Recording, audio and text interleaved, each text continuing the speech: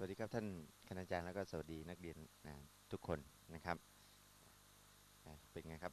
คราวที่แล้วเราได้เรียนเรื่องจำนวนสมาชิกใช่ไหมฮะจำนวนสมาชิกของเซตไปแล้วทีนี้วันนี้ก็จะมาทวนตรงการแรงเงานิดนึงนะคือในเรื่องของเซตกรณีที่เป็นแผนภาพเวนออยเลอร์นะครับเราก็ต้องมาดูว่าสิ่งที่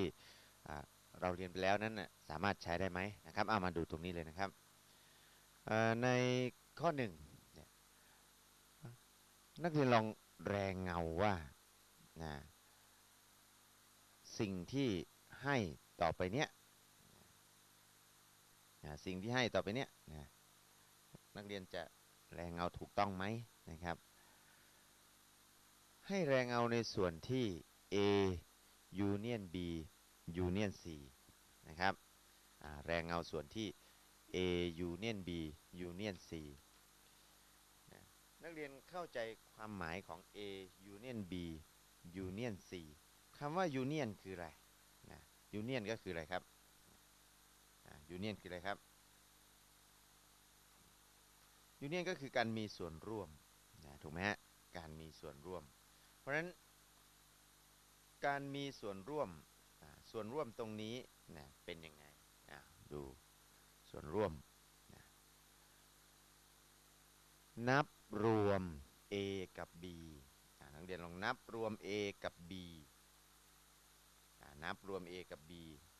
ในเมื่อนับรวม A กับ B แล้วก็ยังนับรวมอะไรครับรวม C ด้วยนับรวม C ด้วยนะครับแรงเอาเลยนะครับแรงเอาเลยนักเรียนก็จะได้พื้นที่ส่วนที่เป็นส่วนของ A union B union C เราก็เลยได้ส่วนไหนครับก็จะเป็นพื้นที่ที่อยู่ในนี้ทั้งหมดเลยใช่ไหมฮะเนี่ยหมดเลย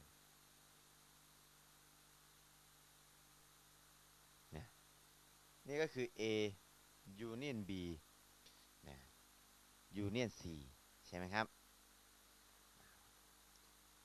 ทีนี้นักเรียนมาดูข้อที่สองข้อที่สองกับข้อที่หนึ่งเนี่ยมันจะต่างกันตรงที่ต่างกันตรงไหนครับข้อที่สองเนี่ยก็เป็นการจัดกลุ่มใช่ไหมเพราะนักเรียนก็ไปดูว่า B union C คือตรงไหน B union C คือตรงไหนก็หมายความว่ารวมทั้งเซต B ทั้งเซต C ใช่ไหมฮะรวมทั้ง2เซตเลยแล้วก็มานับรวมเซต A ด้วยเพราะนักเรียนก็มาดู B กับ C B กับ C ที่ไม่มี A เนี่ยมันก็จะอยู่ในส่วนขอบด้านนี้แต่พอนับรวม A ด้วยก็นับทั้งหมดเลยส่วนที่เป็นที่มันเกี่ยวกันอยู่เนี่ยก็เรียกว่าส่วนที่มันมีตัวเลขซ้ำกันใช่ไหมเพราะฉะนั้น B union C ก็คือวงของ A วงของ B วงของ C ก็รวมกันและมานับรวมวง A ด้วยเพราะฉะนั้นพื้นที่ก็เลยได้อย่างนี้ใช่ไหมฮะ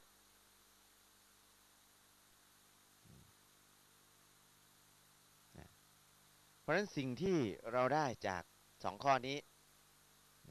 เราก็เลยได้ว่า A union B อันนี้ก็เรียกว่าunion C แล้วก็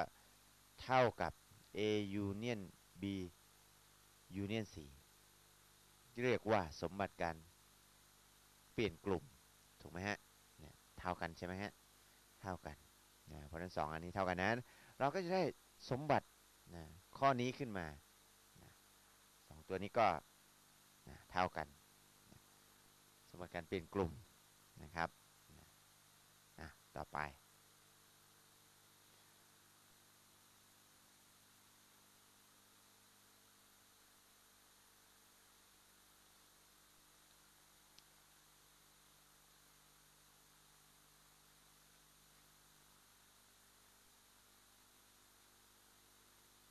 ข้อที่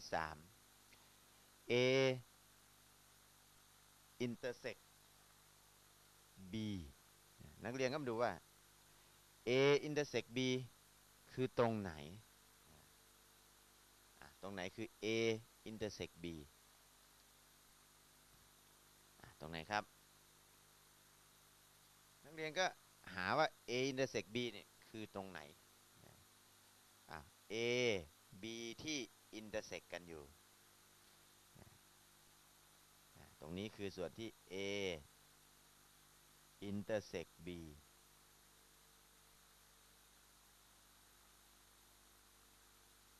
ถูกไหมครับแล้วนำส่วนที่แรเงาเนี่ยมา intersect C มา intersect C เพราะฉะนั้นส่วนที่เราแรเงาครั้งแรกมาทับกับเซตของ C ก็คือตรงไหนก็คือตรงนี้เพราะฉะนั้น A intersect B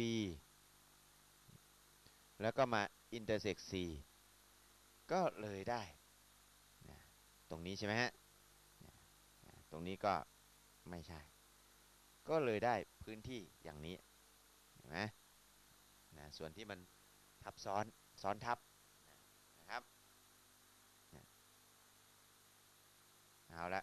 ทีนี้ถ้ากรณีที่จัดกลุ่มใหม่จัดกลุ่มใหม่ก็หมายความว่าถ้า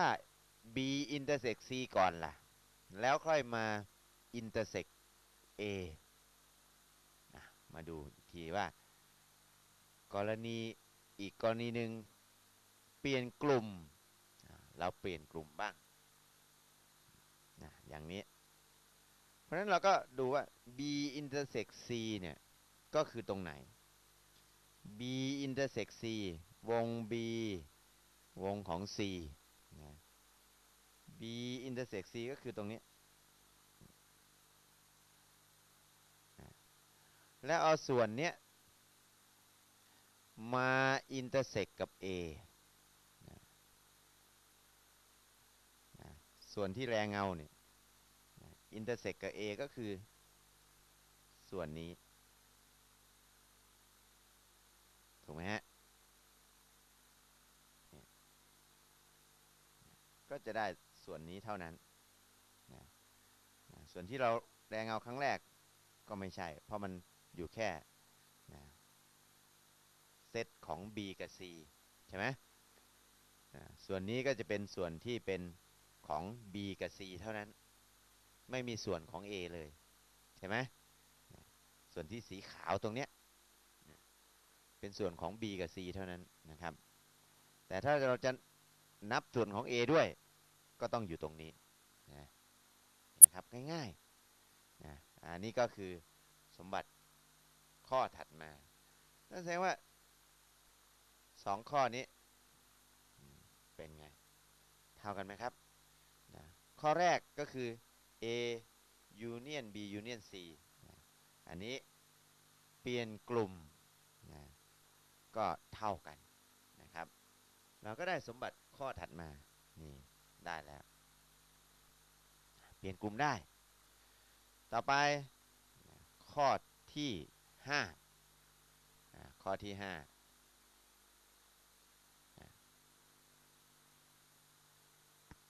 นักเรียนลองแรงเงาสิว่ามันจะได้ส่วนไหนก่อนนะครับแรงเอาเลยนะครับ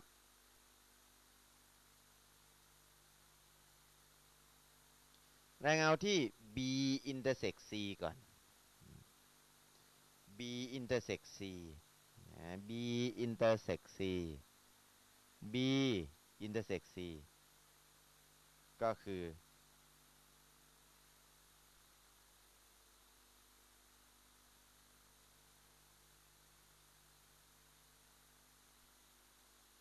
นี่คือส่วนที่ B intersect C ใช่ไหมเนี่ย B กับ C intersect กันแล้วมายูเนียนกับ A ยูเนียนกับ A ก็หมายความว่าไอ้ตรงที่แรงเงาเนี่ยมันจะมีส่วนที่เรียกว่าสมาชิกของเซต A อยู่ใช่ไหมครับ แล้ววงของ A เนี่ยนะมันอยู่ตรงไหนบ้างยูเนียนเราก็เลยนับหมดเลย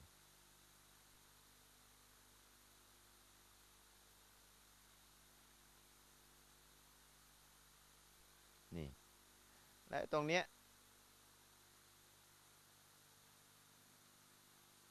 ก็คือส่วนที่ทั้ง3เซตนี้มีสมาชิกเหมือนกันถูกไหมตัวไหนซ้ำเราก็ใส่ไว้ในตรงนี้นะนี่ก็คือ A union กับ B intersect C นะก็จะได้พื้นที่แบบนี้เอาละทีนี้ถ้าเราเปลี่ยนกลุ่มบ้างล่ะถ้าเราเปลี่ยนกลุ่มได้ไหมไม่น่าจะได้ใช่ไหมแต่ถ้าเราใช้สมบัติเหมือนกับสมบัติเราเรียกว่าสมบัติการแจกแจงมาดูซิว่าถ้าเผื่อเรานำ A union B ไป intersect กับ A union C ล่ะมันจะออกมาเหมือนกันไหม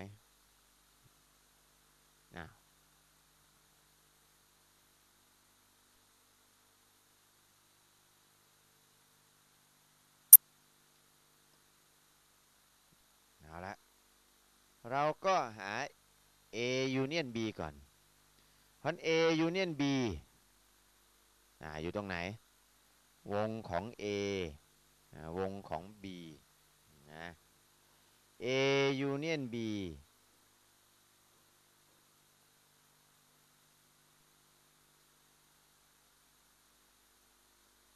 นี่คือ A union B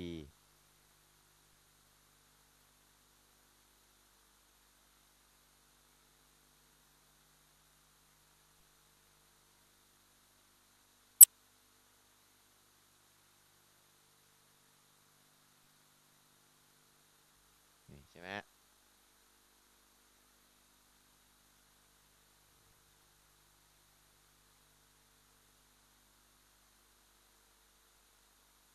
A union B นะเริ่มตั้งแต่ตรงนี้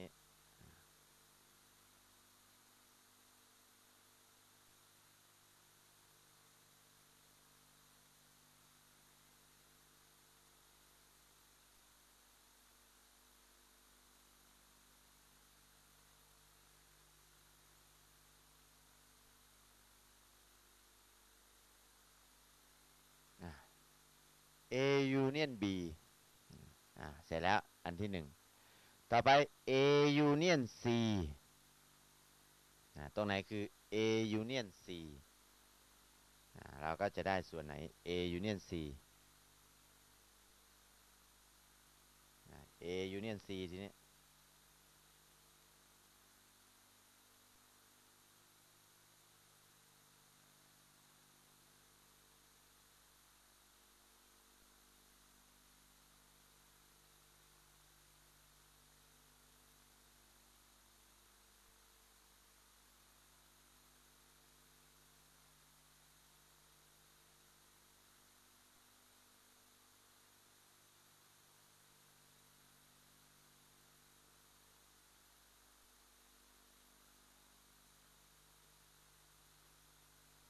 เอาล่ะทีนี้นักเรียนดูซิว่าตรงไหนที่ลายเส้นมันตัดกันบ้างนักเรียนเห็นไหมมันจะมีลายเส้นที่มันไม่ตัดกันก็คือตรงนี้ใช่ไหมกับตรงนี้ที่เหลือตรงเนี้ยมันตัดกันก็คือมันซ้อนทับกันอยู่เพราะฉะนั้นส่วนที่มันไม่ตัดกันก็คือตรงนี้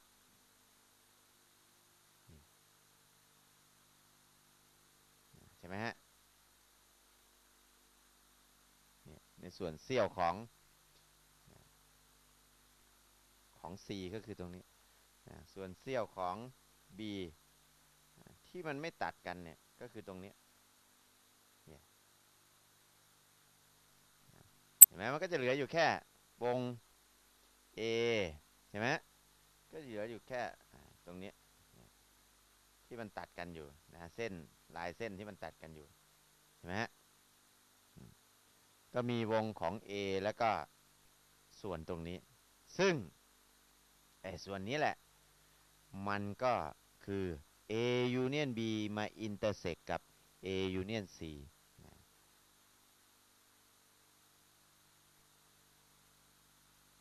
จะได้อย่างนี้เห็นไหมแล้วปรากฏว่ามันก็เหมือนกันกับตัวนี้ไหมปรากฏว่า2รูปเป็นไงเหมือนกันเลยนะเพราะเราก็เลยได้ตรงนี้ว่า A union กับ B intersect C เนี่ยก็จะเท่ากับนะ A union กับ B intersect C ก็เลยเท่ากับ A union B ไป intersect กับ A union C เพราะนั้นเราก็เลยได้สมบัติข้อนี้ขึ้นมาอีกนะก็เลยเท่ากันใช่ไหมเท่ากันเห็นไหมก็คือสมบัติอะไรเนี่ยการแจกแจงใช่ไหมเนี่ยเหมือนการแจกแจงเลยนะครับเป็นการแจกแจงเข้าไปต่อมาสมบัติข้อถัดไปทีเนี้ยข้อถัดไป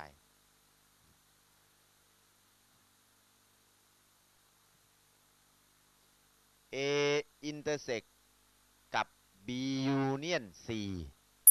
เพราะฉะนั้นนักเรียนก็ทำในวงเล็บเนี้ยก่อนว่า B union C คือตรงไหนหมายว่า B รวมกับ C แล้วนำส่วนที่ B รวมกับ C เนี่ยมา intersect กับ A ก็หมายความว่า B union C B รวมกับ C แล้วมีส่วนที่เหมือนกับ A เนี่ยคือตรงไหนเราก็แรงเอาได้ว่า B union C คือตรงไหนก็นับวง B กับ C ได้เลย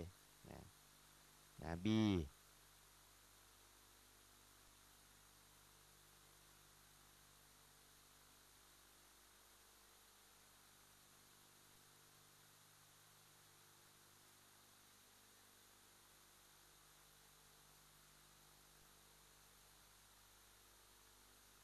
เนี่ย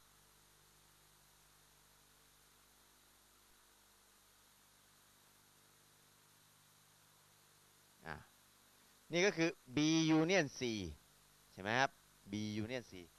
แล้วไอ้ที่เราแรงเงาไปเนี่ยแรงเงาไปเนี่ยมันไปทับกับวงของ A น่ะคือตรงไหนเอาหาดินี่ไงมันไปทับกับวงของ A ก็คือตรงนี้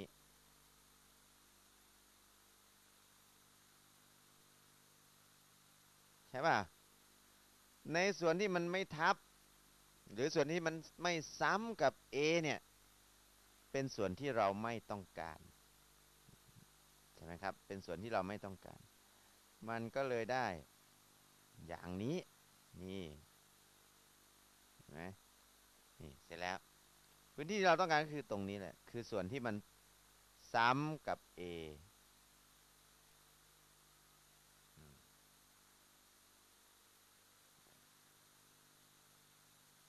ยากไหมไม่ยากเลยนะครับไม่ยากเลยนี่คือ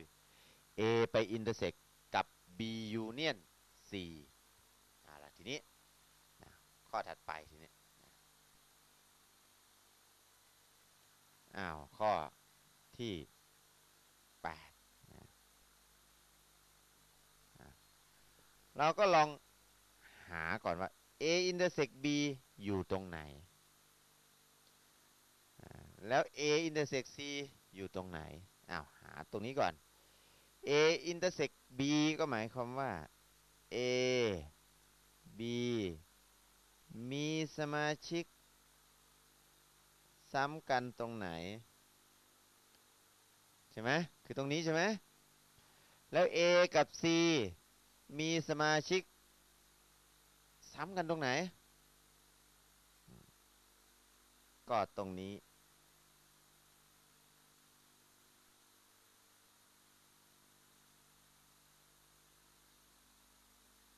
นี่แล้วส่วนนี้ก็แสดงว่าเป็นส่วนที่ A intersect B เนี่ยมีสมาชิกร่วมกันกับ A intersect C ใช่ไหมแล้ว union ก็หมายความว่ารวมสมาชิกทั้งหมดของ A intersect B กับ A intersect C แสดงว่าพื้นที่ก็คือทั้งหมดนี้เลยที่แลเงาไป union นะครับปรากฏว่าเราก็เลยได้ส่วนที่เหมือนกันกับข้อเมื่อสักครู่ใช่ไหมฮะนั่นแสดงว่า A intersect B union C ก็จะได้ออกมาเป็น A intersect B union กับ A intersect C ใช่ไหมฮะก็ได้สมบัติข้อนี้ขึ้นมาอีกนะ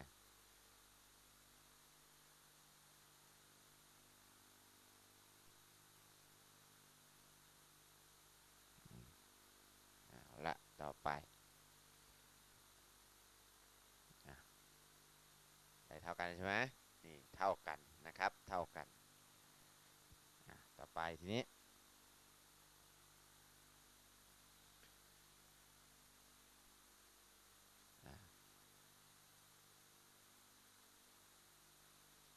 A complement intersect กับ B complement หาสิอยู่ตรงไหน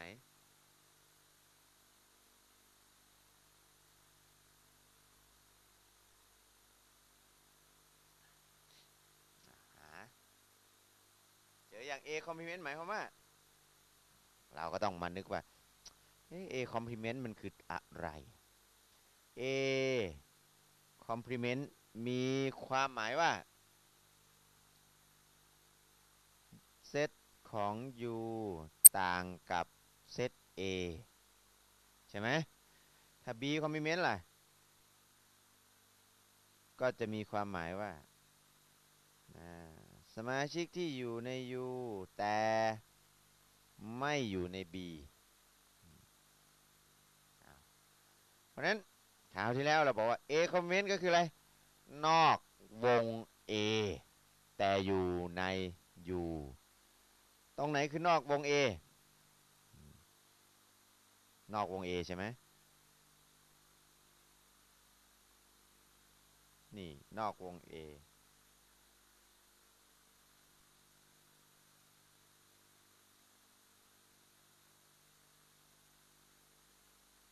นี่คือนอกวง A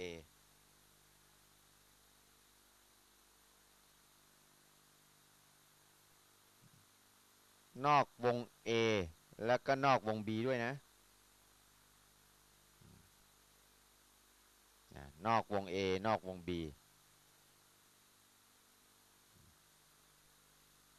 เนี่ยเราเขียนนอกวง A ก่อนนี่คือนอกวง A นะครับ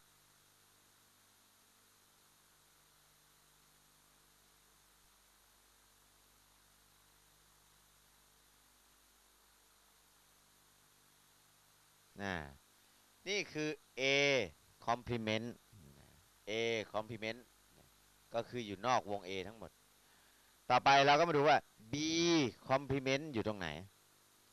B complement ก็คือนอกวง B นอกวง B ก็มีอะไรบ้างเยอะเลยเนี่ยข้างนอกทั้งหมดน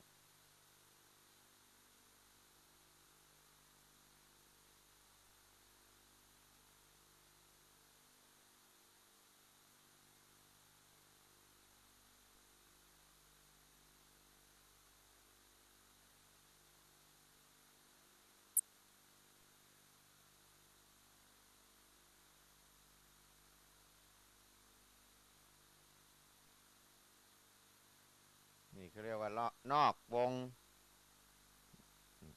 งB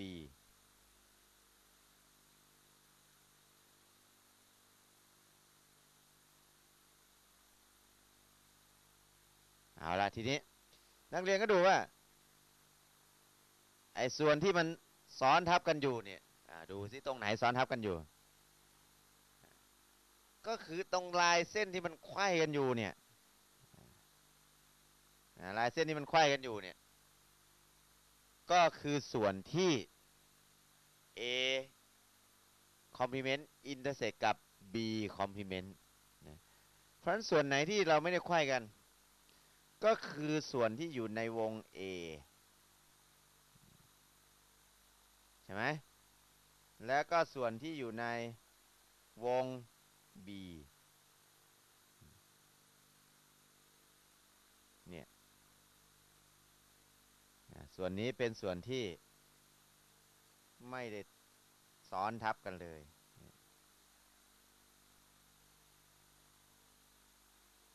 เอาละเราจะได้พื้นที่เนี่ยเพราะฉะนั้นเราก็แรงเงาทาง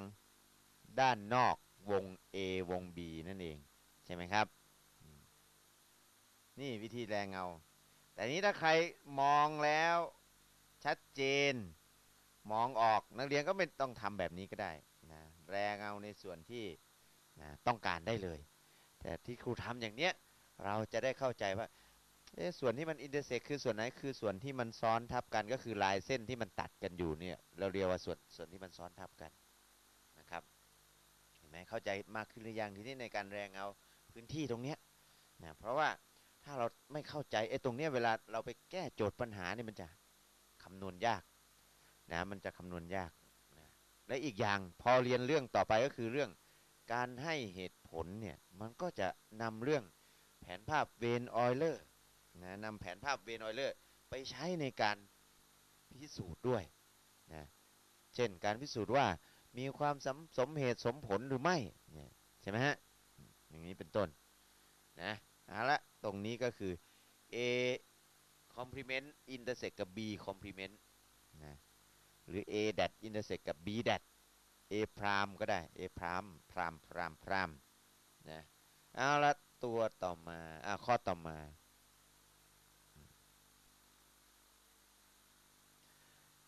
เรามาดูว่า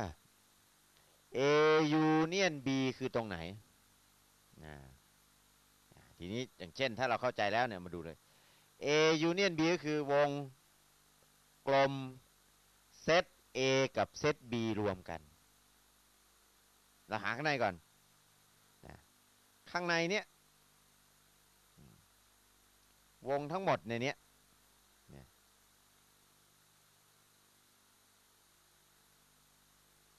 พื้นที่ทั้งหมดตรงนี้ก็คือ A union B ใช่ไหมเนี่ยในวง2วงเนี่ยพื้นที่ทั้งหมดในวงกลม A หรือเซต A กับเซต B เนี่ยคือ A union B ใช่ไหมถ้าเราหา A union B ก็คือเราแรงเอาตรงนี้แต่ถ้า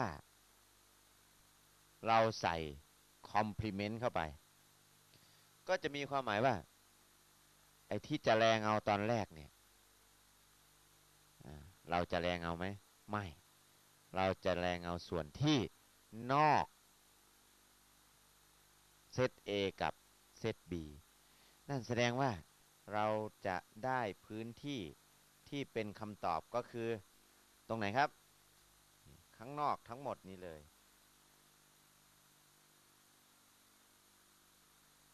ใช่ไหม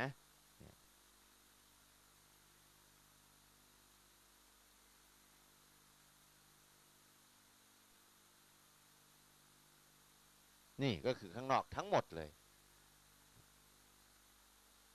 เห็นไหมนี่เพราะฉะนั้นถ้าเราเข้าใจแล้วเราก็แรงเอาอย่างนี้ก็ได้นะครับนะแต่ถ้าใครยังไม่เข้าใจก็ต้องทำเป็นลายเส้นให้มันทะแยงก็เรียกว่าให้มันไขว้กันอยู่นะครับลายเส้นให้มันเป็นทะแยงไปคนละองศานะไปคนละทางเนี่ยแล้วจะรู้ว่าส่วนที่มันซ้อนทับกันก็คือส่วนที่มันอินเตอร์เซกหรือส่วนที่เส้นลายเส้นมันตัดกันนะครับนี่ก็คือแบบง่ายๆนะการแรงเอานะและต่อไป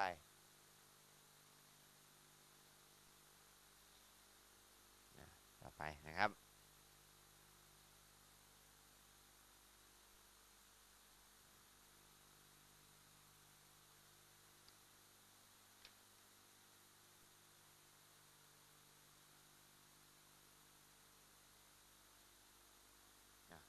ลืมอธิบายไอ้ตรงนี้ว่าตรง2ข้อเนี่ย A complement intersect กับ B complement ก็จะเท่ากับ A union B complement นั่นแสดงว่าตรงนี้เราก็จะได้ขึ้นมาอีกสูตรหนึ่งก็คืออะไรครับ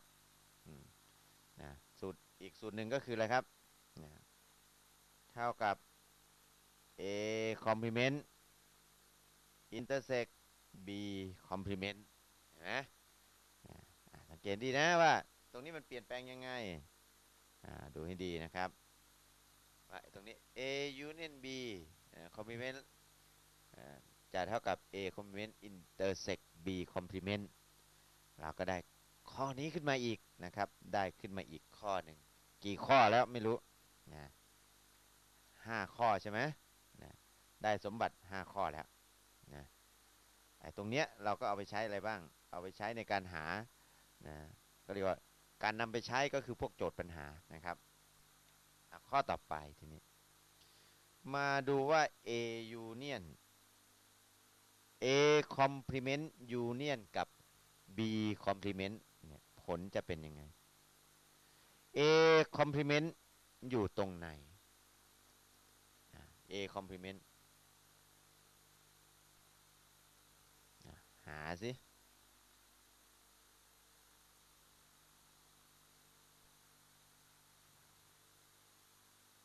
A complement A complement ก็คือ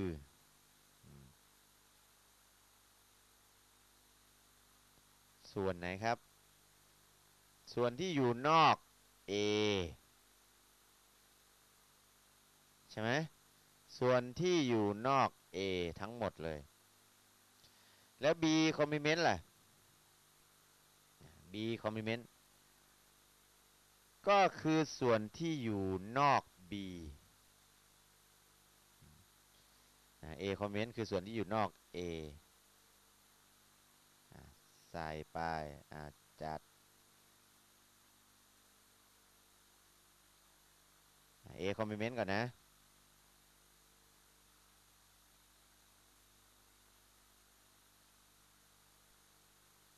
A complement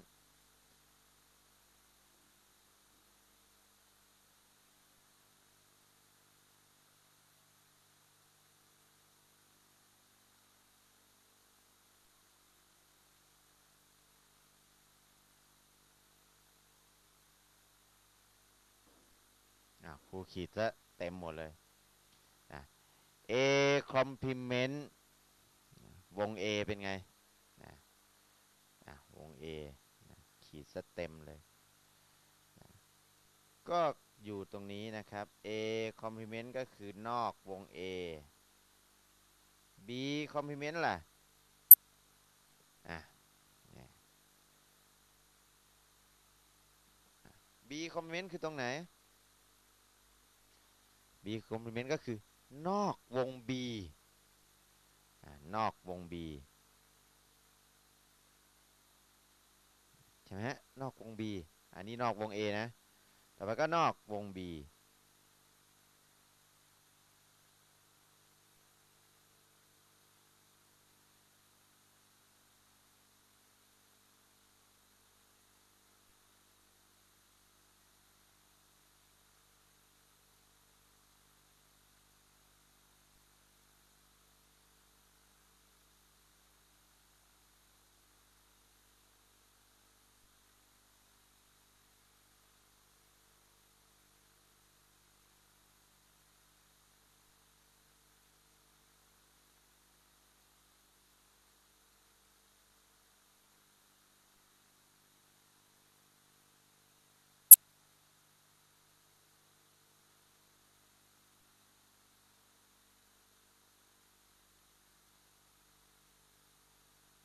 เนี่ย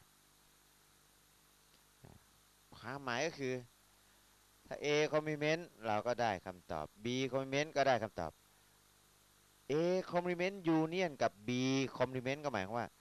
นับส่วนที่แรงเงาทั้งสองนั้นรวมกันเราก็มาดูว่าตรงไหนที่เราแรงเงาบ้างหมดเลยยกเว้นไอ้ตรงกลางเนี่ยนี่ยกเว้นตรงกลางเนี่ยเรายังไม่ได้แรงเงา ราะฉะนั้นคำตอบก็คือส่วนสีขาวเนี่ยไม่ได้แรงเงาใช่ไหมเราก็เลยได้พื้นที่อย่างนี้นะครับมันก็จะมีที่เว้นไว้อยู่ตรงนี้เราก็บอกว่ายูเนียนเป็นไงก็ต้องหมดเลยในส่วนที่แรงเอาไปหมดเลยก็จะเหลือส่วนขาวๆอยู่ตรงนี้นี่คือไม่ได้แรงเงานะครับต่อไปถ้ากรณีอย่างนี้ล่ะ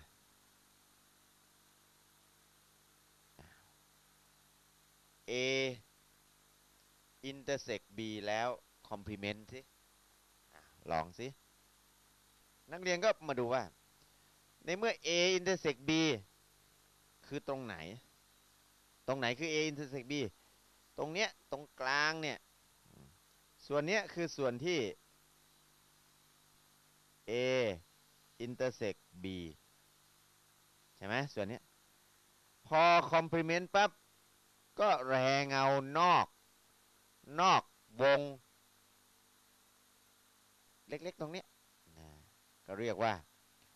นอกส่วนที่ A กับ B ซ้ำกันเพราะฉะนั้นคำตอบก็อยู่ตรงไหนคำตอบก็แรงเงาเลยครับนอกตรงนี้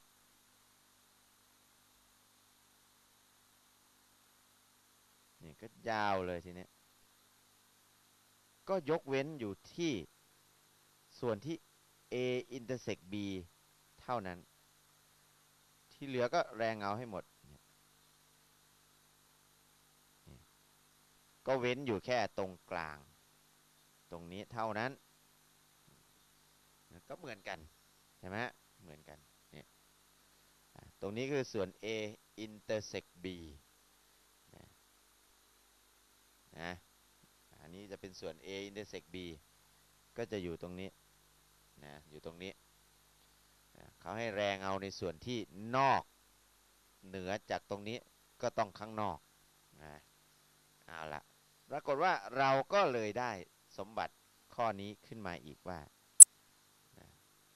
พื้นที่เป็นไงครับเหมือนกันไหมเหมือนกันเลยเราก็เลยได้สมบัติข้อนี้ว่า A intersect B แล้ว complement ก็จะเท่ากับ A complement union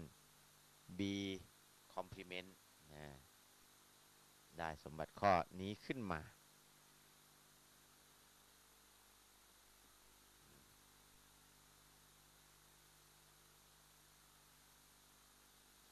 ได้แล้วนะครับ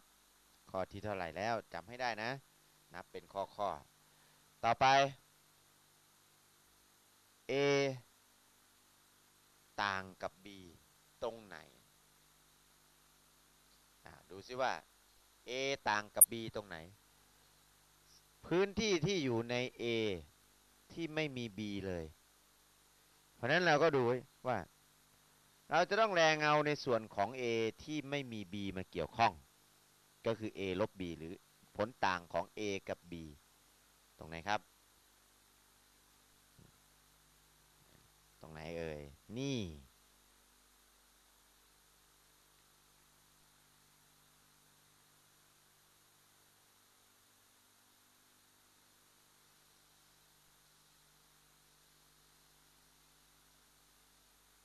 นี่แหละคือส่วนที่ A ลบ B หรือ A เรียกว่าผลต่างของ A กับ B ต่อไปข้อต่อไปนะครับ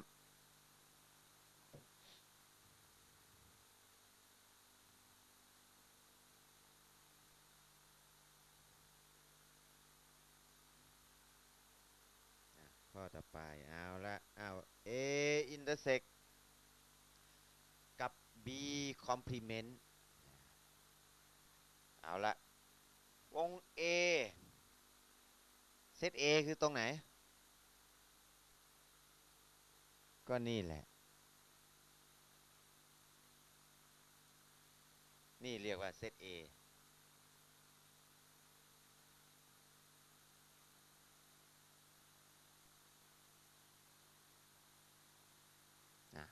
นี่คือเซต A ใช่ไหมต่อไป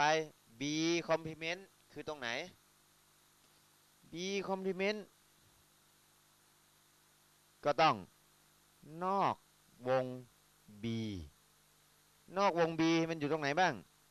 โอ้มันอยู่หมดเลยเนี่ยข้างนอกวง B อะไรที่อยู่นอกวง B เนี่ยเป็นหมดเลยเนี่ยนะเนี่ยพื้นที่ข้างนอกเนี่ยแล้วในเซต A ก็ถือว่านอกวง B ไหมก็ถือว่าเช่นกันแล้วตรงเนี้ยมันก็เลยได้อย่างนี้ด้วยนะแล้วเราก็เลยได้ส่วนที่มันอินเตอร์เซกคือส่วนไหนส่วนที่อินเตอร์เซกก็คือส่วนที่ลายเส้นมันตัดขวางกันอยู่เนี่ย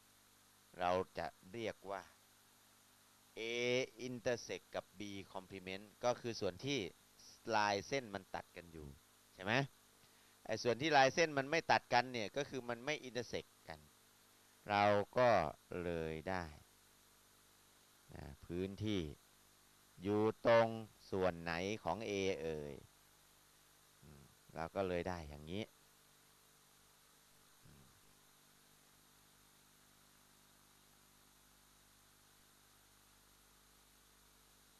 นี่ก็เลยได้อย่างนี้ใช่ไหมฮะเหมือนกันกับตัวนี้เป๊ะเลยนั่นแสดงว่า A ลบ B หรือผลต่างของ A กับ B ก็เลยเท่ากับ A intersect B complement ใช่ไหมฮะก็ได้สมบัติข้อนี้ขึ้นมาอีกว่ามันคือ A intersect กับ B complement กี่ข้อแล้วลองดูซิเอาละเราลองมาดูว่าไอ้ที่เราเขียนไปเนี่ยเราได้อะไรมาแล้วบ้างข้อที่หนึ่งมีอะไรบ้างลองสรุปซิ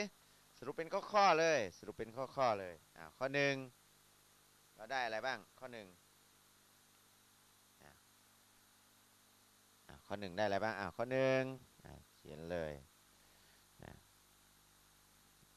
ข้อหนึ่งก็คืออะไรครับ A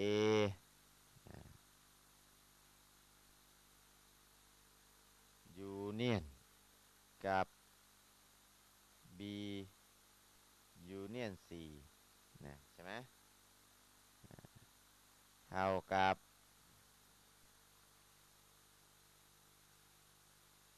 A union B แล้วก็ union C นี่ข้อหนึ่งต่อไปข้อที่สองที่เราได้ข้อที่สองที่ได้มาคืออะไรครับ intersect ใช่ไหม A intersect กับ B intersect C เราก็จะได้ว่า A intersect กับ B แล้ว intersect กับ C ข้อที่สามที่เราได้ไปคือ A union กับอะไรครับ B intersect กับ C แล้วเราก็ได้ว่า A union B intersect กับ A union C ข้อที่สี่ที่ได้ไปวันนี้เมื่อกี้ union ก่อนแล้วใช่ไหมต่อไป intersect ทีนี้ A intersect กับ B union C ก็จะได้เป็น A อินเตอร์เซกกับ B แล้วก็ยูเนียนกับ A อินเตอร์เซก C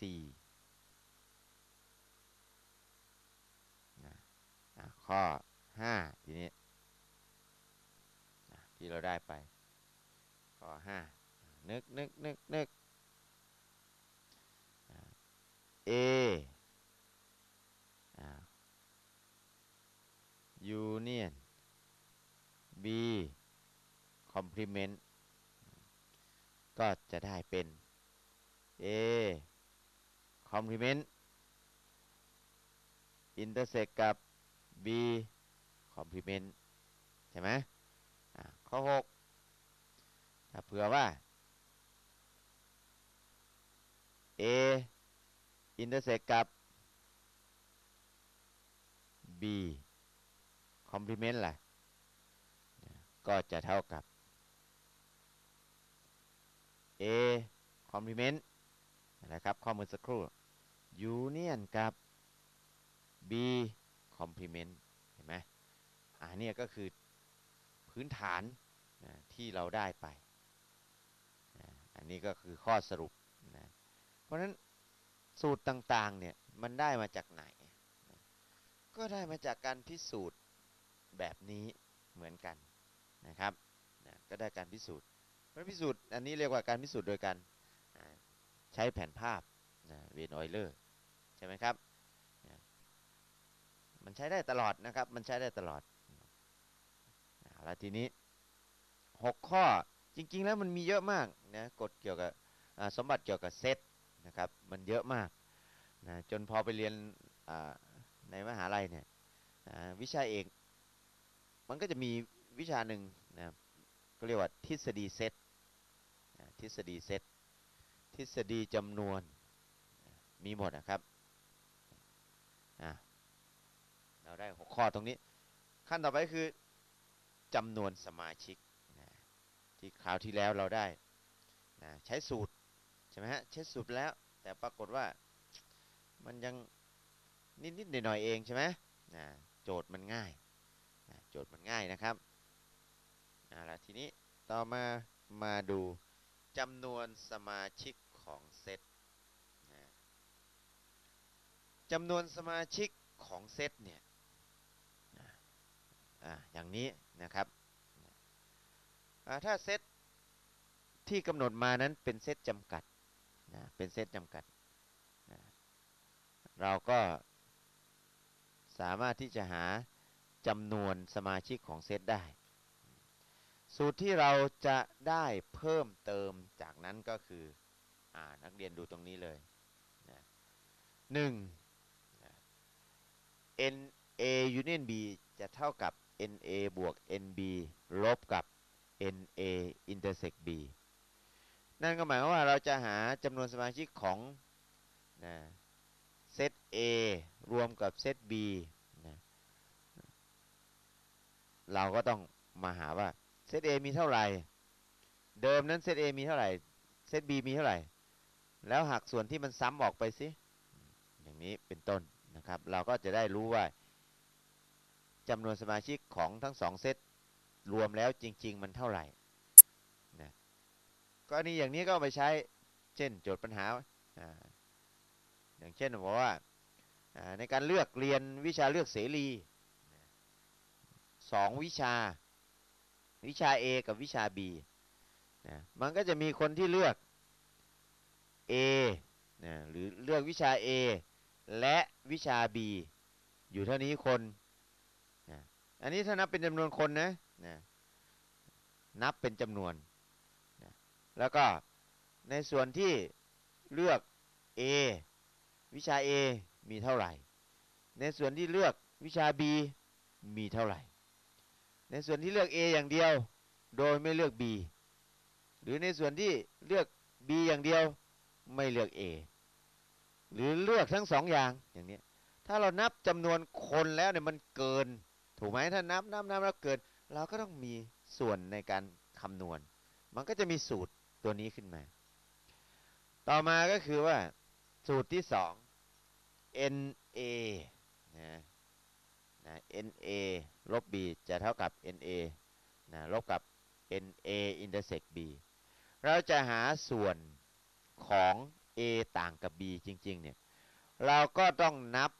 A ทั้งหลายใช่ไหมนับ A ทั้งหมดลบกับส่วนที่ A กับ B intersect กันลบออกจากตรงไหน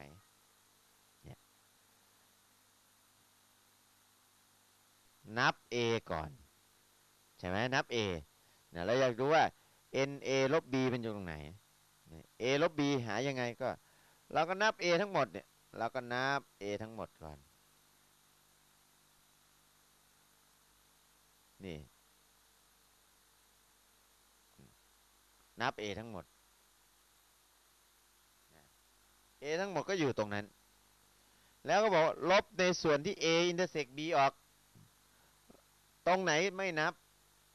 ตรงเนี้ยไม่นับเราก็ลบออกเราก็จะรู้ว่าจำนวนสมาชิกของ A ลบ B ตรงเนี้ยเท่าไหร่เราก็ลบตรงนี้ออกที่เราแรงเอาไปตอนแรกใช่ไหมนี่อย่างนี้เป็นต้นลองเดียวกัน NB ลบ A สมาชิกของ B ต่างกับ A เนี่ยมีกี่จำนวนเพราะนั้นก็แรงเอาเหมือนกันก็คือแรงเอาในส่วนของอะไร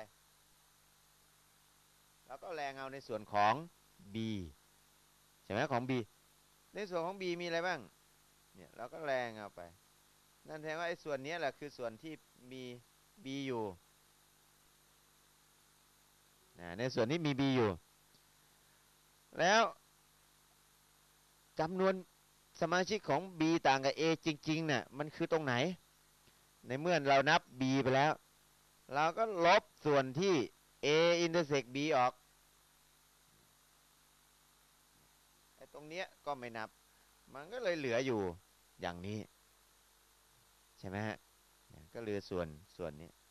แล้วก็มานับเอาเฉพาะส่วนนี้เราก็หักออกนั่นแหละแสดงว่ามันจะมีส่วนที่ตรงกลางตรงนี้ก็คือเลือกทั้ง A และ B ใช่ไหมฮะเลือกทั้ง A และ B แต่จะเลือก B โดยไม่เลือก A ก็จะอยู่ฝั่งที่แรงเงาแค่นี้เองนะครับเห็นไหมนี่สูตรที่เราต้องจำบ้างแต่เราต้องทำความเข้าใจนิดนึงจากสูตรตรงนี้นะครับจริงมันก็ไม่ยากมันไม่ยากสำหรับในการจำนะครับเพราะฉะนั้นเมื่อสักครู่นี่มีกี่สูตรแล้วเมื่อสักครู่นี้มี6แล้วใช่ไหมฮะเราก็เพิ่มไปเป็น7 8 9เป็น9แล้วนะนี่ก็7แล้วนี่ก็8แล้วก็9แล้วนะครับต่อไปถ้าเป็น3เซตอันนี้2เซตนะครับนี่2เซตนี่กรณีที่เป็น2เซตเราก็มี3สูตรแต่ถ้าเป็น3เซต3เซตเรามาดูว่าถ้า3เซตจะทำไงถ้า3เซตก็หนักหน่อยโอ้เยอะมากเลย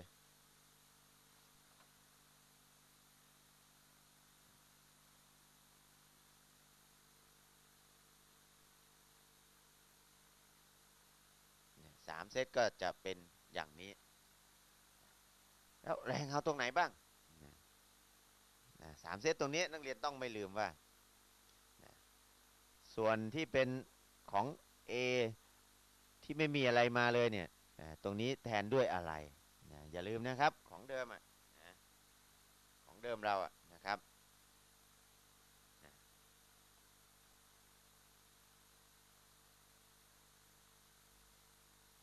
ยังพอจำได้ไหมของเดิมของเดิมจำพอจำได้ว่าไอ้ตรงเนี้ยแทนด้วยอะไรตรงนี้แทนด้วยอะไรตรงนี้แทนด้วยเซตอะไรยังไงโอเปอเรชั่นอะไรบ้างนี่ก็เหมือนกันพอนึกได้ไหมใครพอจำได้บอกเพื่อนสิพอจำได้ไหม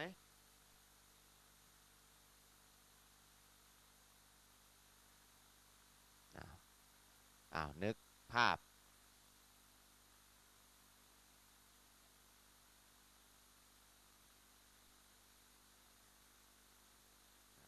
เดี๋ยวครูหาดูให้แป๊บหนึ่งนะครับว่ามีหรือเปล่า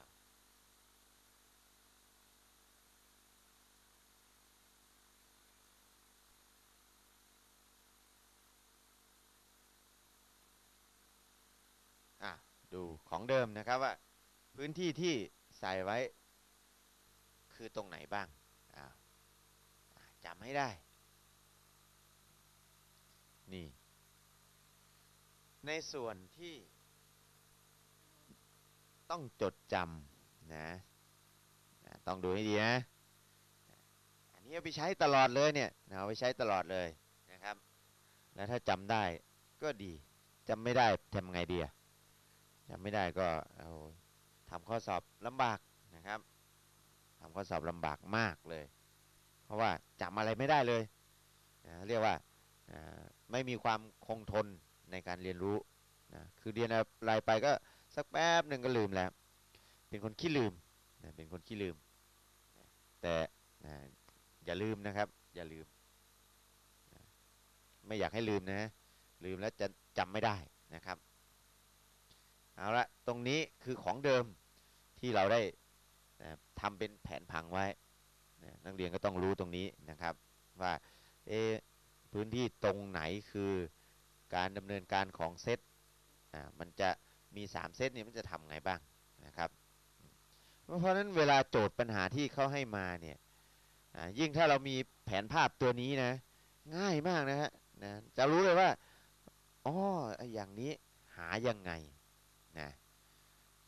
จริงๆก็ไม่ยากนะครับต่อไปลองสักหน่อยไหมเอาละพอได้แล้วเนาะ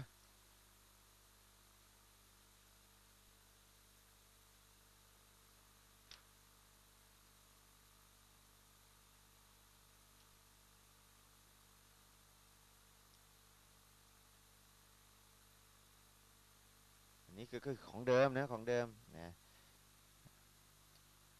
เอาละทีนี้มาดูตรงนี้ปึ้งเอาละ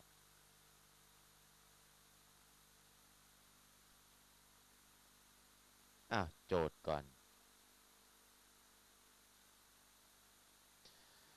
จากแผนภาพนะครับจากแผนภาพนะกำหนดให้เซต A เนี่ยมีเซต A นี่เป็นเซตในเอกภพสัมพัทธ์ก็คือเซต U นั่นเองAB เนี่ยอยู่ในเซต U โดยที่ A และ B A intersect B แล้วก็เซต U เนี่ยจะมีสมาชิกก็คือ50 30 20 100สมาชิกตามลำดับนะครับสิ่งที่เราจะหาอันแรกก็คือจำนวนสมาชิกของเซต A นะจำนวนสมาชิกของเซต A อันที่สองก็คือจำนวนสมาชิกของเซต A ต่างกับ B เนี่ยมีกี่ตัวจำนวนสมาชิกของเซต B ต่างกับ A เนี่ยมีกี่ตัวแล้วก็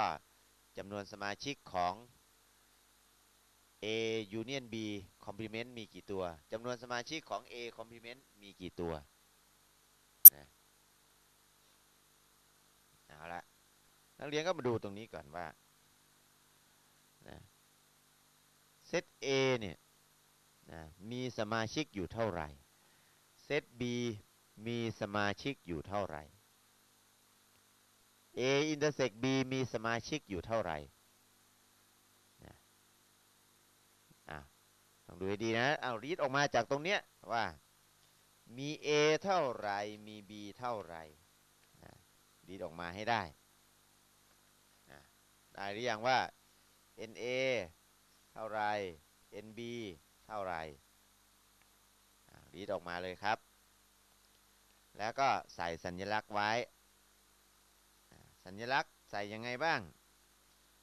สัญลักษณ์ก็ NA ไปเลย NB ไปเลยนะครับใส่ไปเลย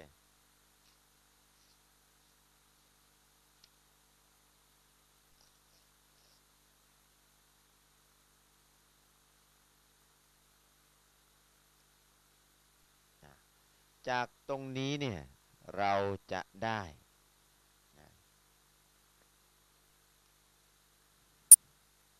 ตรงนี้เลยนะซึ่ง A มีสมาชิกคือ50เราก็จะได้จากตรงนี้คือ NA เนี่ย50ใช่ไหมฮะถูกไหม50ไหมหรือเซตไหน50นะเซต A เนี่ย50เซต B 30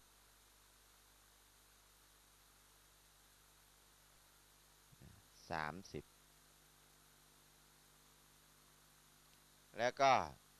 อันไหนอีก NA intersect B 20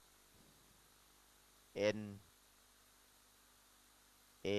intersect B 20และเซต U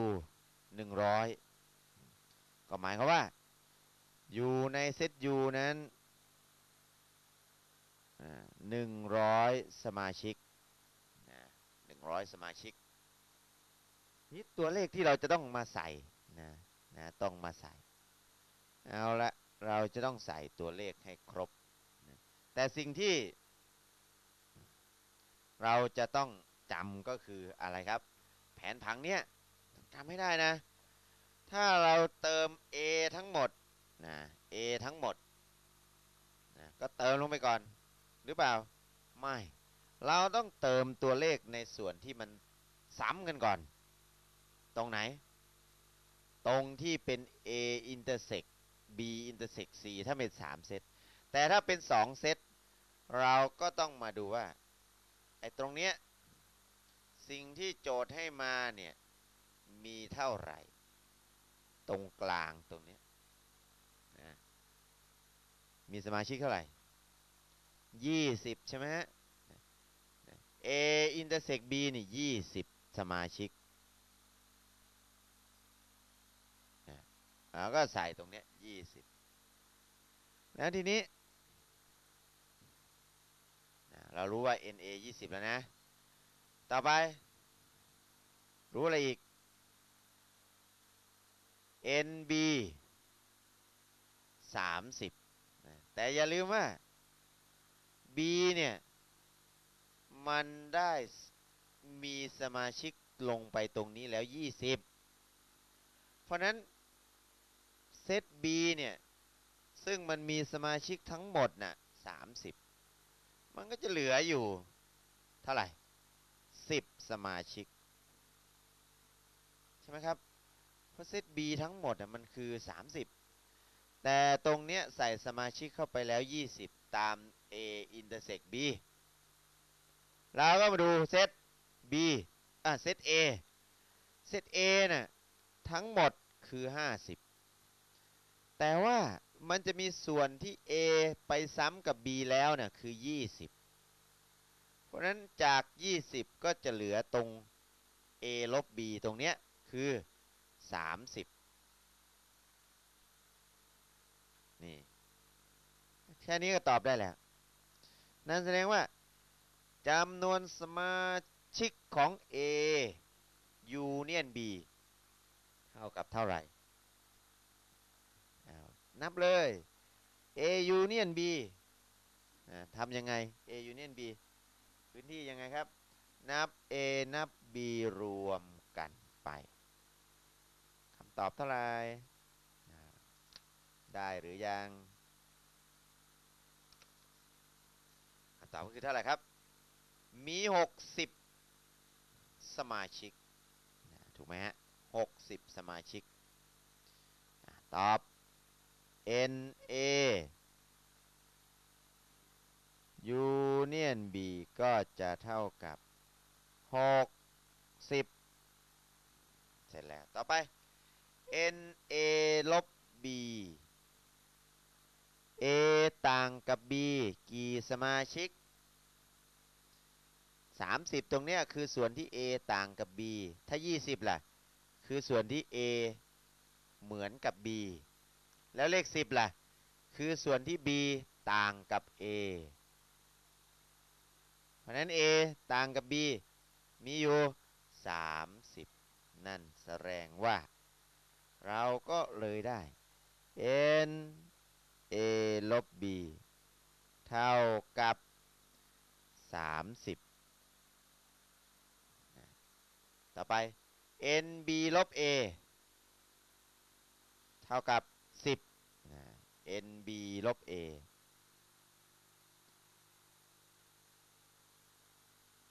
เท่ากับ10ละต่อไปจำนวนสมาชิกของ A Union B Complement ทีนี้เราดูข้อ1เลยนะดูข้อ1เลยเอาล่ะทีนี้ถ้าเราดูข้อ1เราสามารถหาตรงนี้ได้จากสูตรสามารถทำได้แต่ถ้าเรามาดูในกรอบของเซต U เนื่องจากว่า NU หรือเซต U มีทั้งหมด100ถูกไหมครับเซต U เนี่ยมีทั้งหมด100แต่ว่าใน A ใน B นั้นมีเท่าไหร่นักเรียนลองนับใน A ใน B มี60แสดงว่ามันต้องเหลือสมาชิกที่ไม่ได้อยู่วงในเซต A กับเซต B ก็คือ40ถูกไหมเพราะในนี้60ในนี้40ในเซต U ทั้งหมดมันคือ60เราก็ได้แล้วไอ้ตรง40ตรงนี้เราเรียกว่า A Union B Complement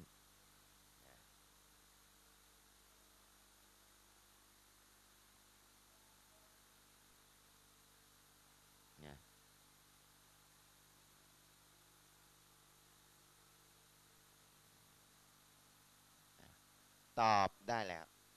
แต่นี่ N A Union B Complement ก็คือเท่าไหร่40ใช่ไหม40เมื่อกี้เนี่ย40ถ้าเราจะทำเป็นสูตรจะได้อย่างนี้ครับ N A Union B Complement ก็หาได้จาก N U ลบ N A Union B เนี่ยถ้าเราทำเป็นสูตรก็หมายความว่าเราก็หาสมาชิกของเซต U ทั้งหมดนั้นลบส่วนที่ A รวมกับ B สมาชิกทั้งหมดของ U ลบส่วนที่ A รวมกับ B A รวมกับ B ก็คือ60ลบออกจาก100เซต U มีทั้งหมด100อยู่ใน A Union B 60อยู่นอก40เพราะฉะนั้นอันนี้ก็เลยได้เป็น100ลบ100ลบกับอะไร60ก็ออกมาเป็น40ต่อไปหาสมาชิกที่อยู่นอก A สมาชิกที่อยู่นอก A มีทั้งหมดกี่ตัวนักเรียนก็ดูสิว่าใน A มีเท่าไหร่ใน A มีเท่าไหร่นับในวงของ A ใน A นั้นมีอยู่50นอกวง A ก็ต้องเป็นเท่าไหร่50ใช่ไหมนอกวง A ก็ต้องเป็น50เพราะฉะนั้น NA Complement ก็ได้จาก N U ลบ N A NU ลบ NA NU ก็คือ100ลบกับ NA NA 50ก็ตอบ50ใช่ไหมครับก็เลยได้50ทำนองเดียวกัน N B Complement ก็หาได้จาก NU ลบ NB นะ NU เท่าไหร่100 NB เท่าไหร่ B เท่าไหร่วงของ B เท่าไหร่30ใช่ไหม100 ลบ 30ก็เหลือ70นะอันนี้ก็คือ100 ลบ 30ก็เท่ากับ70นะอันนี้คือถ้าเราใช้เป็นสูตรแต่ถ้าเราจะตอบเลยก็ตอบได้เลยนะเพราะว่ามันมีตัวเลขอยู่ในเซตแล้วเรียบร้อย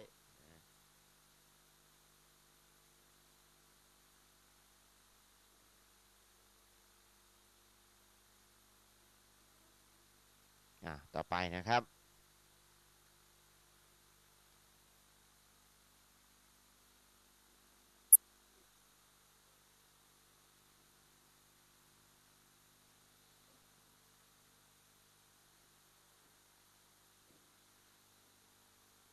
ข้อที่2ตรงนี้จากแผนภาพเป็นยังไงไม่เป็นไรอย่างนี้ก่อนกำหนดให้เซต A ข้อที่2นะครับข้อที่2แผนภาพเป็นอย่างนี้แผนภาพอย่างนี้นะครับแค่นี้เองเซต U เซต A เซต A เซต U เซต B แผนภาพคืออย่างนี้คำสั่งก็คือจากแผนภาพเนี่ยกำหนดให้เซต A เซต B เป็นเซตใดๆซึ่งเป็นสับเซตของเอกภพสัมพัทธ์และเซต A เซต B เซต A ยูเนียน B คอมพลีเมนต์และเซตอยู่ต่างมีสมาชิก40 20 20 70สมาชิกตามลำดับเราก็ต้องมาเขียนว่าสิ่งที่โจทย์ให้มานั้นให้อะไรมาบ้างจะได้ใช้ตรงไหนบ้างนะให้อะไรมาใช้อะไรตรงไหนเราก็จะได้คำนวณถูกนะครับจะได้คำนวณถูกเพราะฉะนั้นเราก็ต้องรีดออกมาก่อนว่าสิ่งที่โจทย์ให้มานั้นมีอะไรบ้างเอาละคิดเลยคิดเราก็เลยได้อย่างนี้คือ NA เท่าไหร่ NB ให้มาหรือยัง NA Union B Complement ใช่ไหมNA เท่าไหร่ NA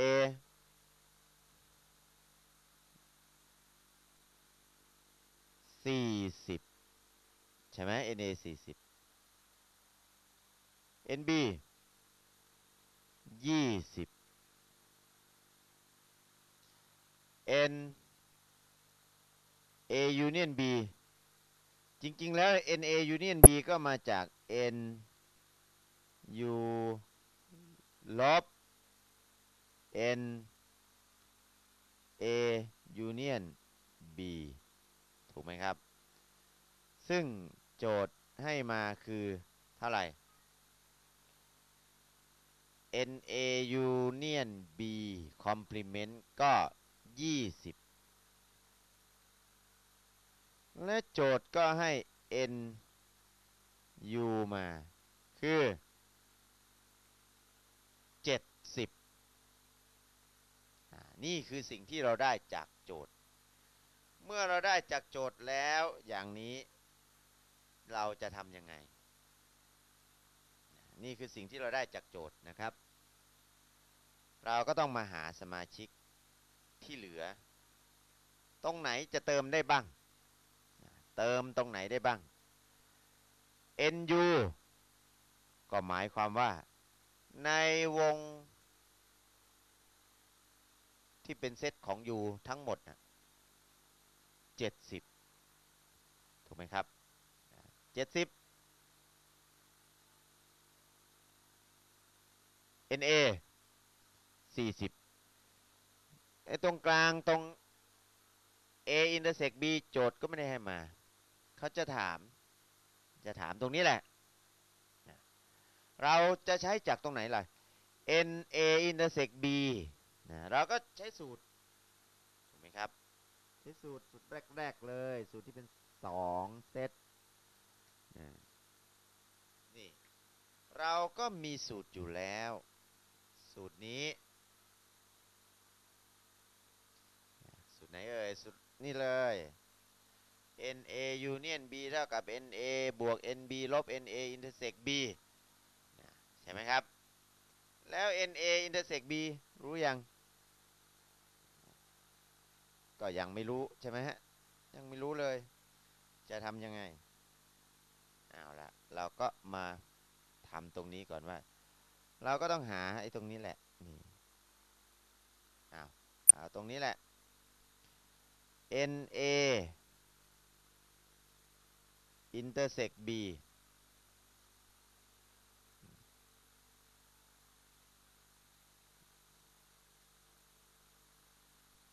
เนี่ยหาได้จากอะไรหาได้จาก NA บวก NB ลบนักเรียนดูนะทำไมครูใช้ลบนี่มาจากตรงนี้นะครูใช้ NA intersect B ใช่ไหมเอาละนักเรียนลองรู้นี่มันเป็นสมการมันเป็นสมการเราก็จัดรูปใหม่ได้ว่าถ้าเราใช้ NA intersect B อยู่ฝั่งนี้ NA union B ก็ต้องมาอยู่ตรงนี้นะก็เลยได้ออกมาเป็นลบ NA union B ถูกไหมครับทีนี้ปัญหาก็คือว่า NA union B เท่าไหร่เราก็จะได้จากไอ้ตรงนี้แหละนี่เราจะได้จากนี้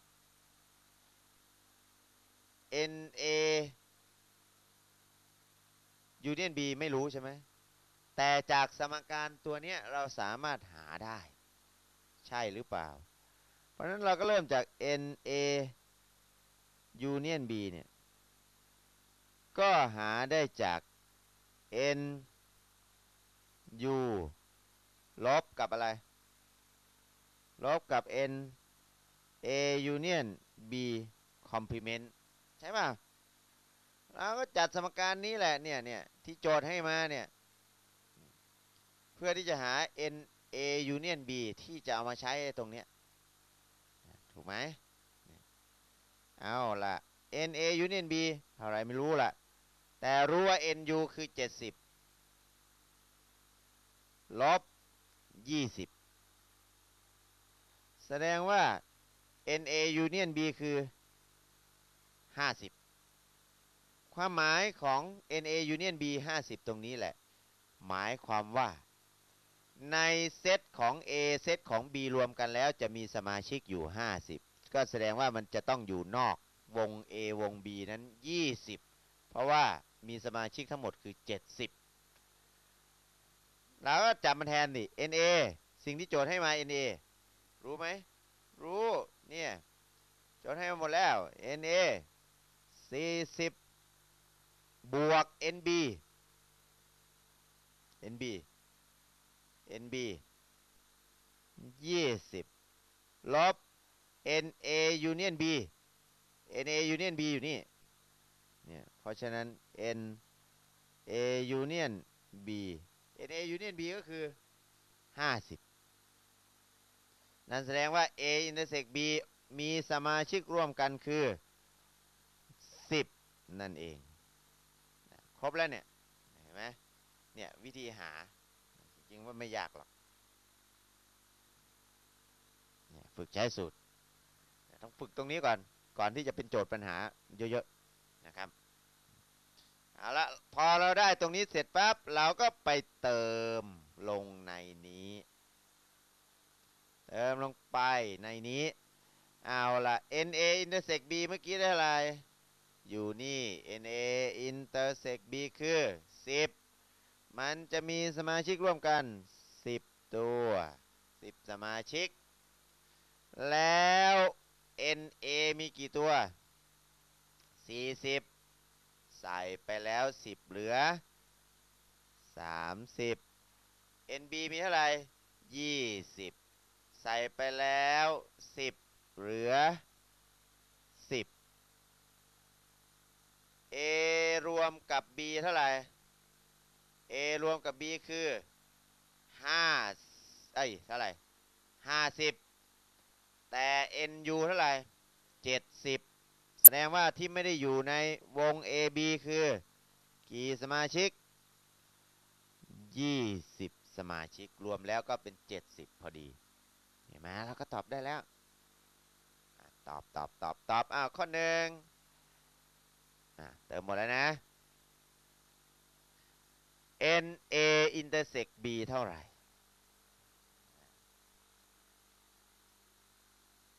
เมื่อกี้เท่าไหร่ครับตอบ10สมาชิก A ลบ B แตวไหน A ลบ B นี่30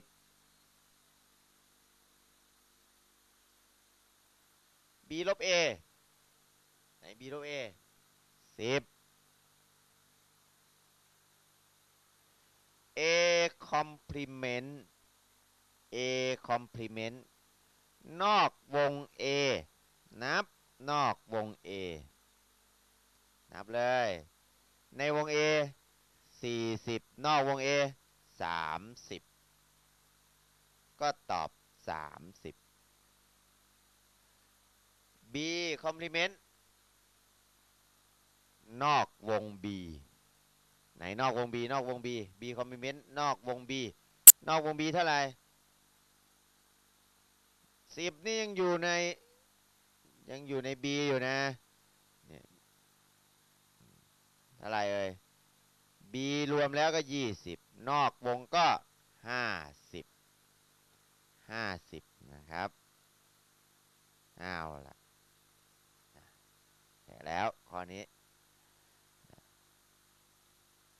ไม่ยากไม่ยาก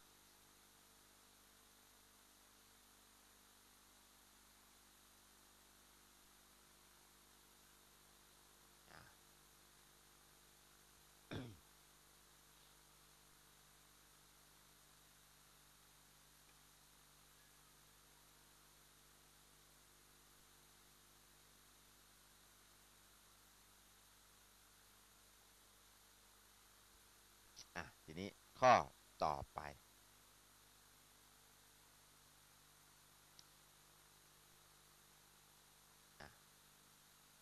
นักเรียนเขียนแผนภาพตัวนี้ไว้เลย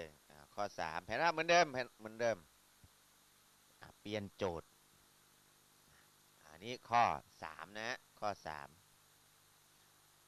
3เซต A B แบบนี้เหมือนเดิมแต่ว่าเราจะเปลี่ยนโจทย์โจทย์ของเราก็คือ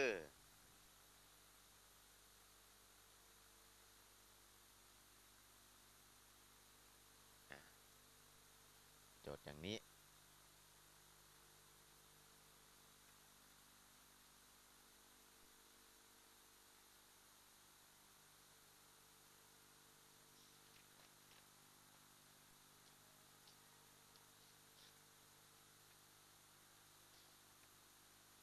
เราก็ต้องมาเขียนตรงนี้ออกมาว่าโจทย์ให้อะไรมาบ้าง A ลบ B มีสมาชิก40 B ลบ A มีสมาชิก30 A union B complement มีสมาชิก20เซต U มีสมาชิก100แล้วก็เขียนออกมาเราก็ได้จากตัวนี้ก็จะเป็นออกมาเป็น N A ลบ B เท่ากับ A ลบ B ตัวแรกเลยคือ40ต่อไป B ลบ A B ลบ A 30แล้วก็ A union B complement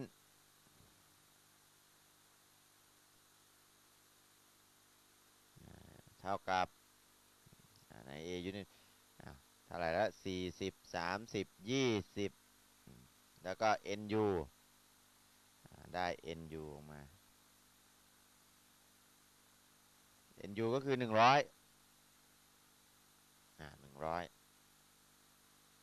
นี่คือสิ่งที่เราได้จากโจทย์มาโจทย์ก็เขียนมาแล้วก็รีดออกมาอย่างเงี้ยพอรีดออกมาเสร็จปั๊บเราก็มาดูว่าเราจะใส่อะไรลงไปตรงนี้ได้บ้าง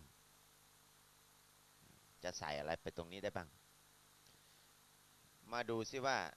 a ลบ b 40ใส่อะไรได้ก่อนเลยเนี่ยนะ a ลบ b อยู่ตรงไหน a ลบ b ใส่ได้ก่อนเลย a ลบ b นี่40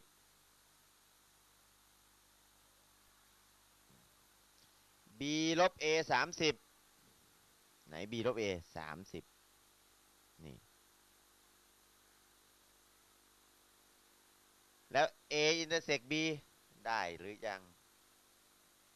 ไม่ได้ a intersect b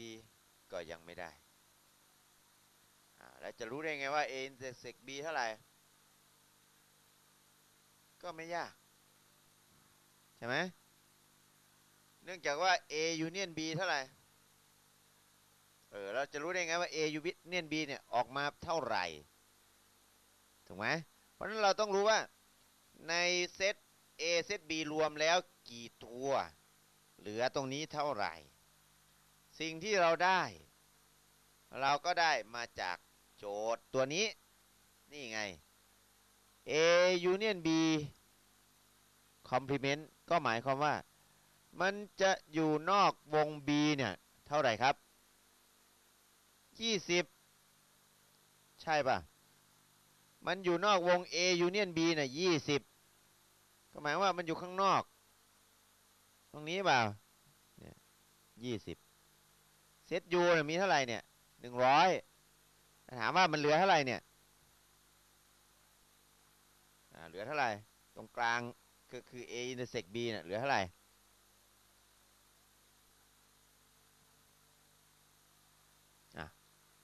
นี่